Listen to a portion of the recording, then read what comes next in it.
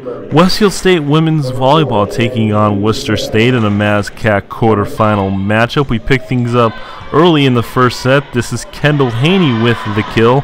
She had 11 on the night.